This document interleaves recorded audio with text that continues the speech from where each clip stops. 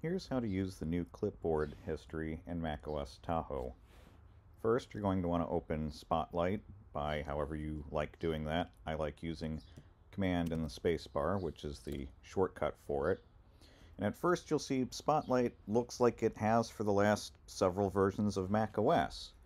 But if you start moving, that's when you'll start seeing the 4 new icons, which allow you to filter by applications, files, actions, or the last option, clipboard. And you can also do Command 4 to change to that. The first time you set it up, it'll give you some information about do you want to enable it or not.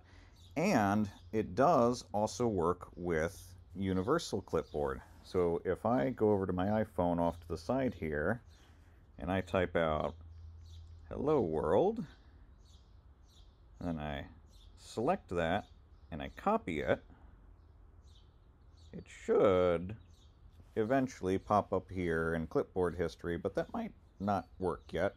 You do have the option of clearing the history. It does work best with text so far.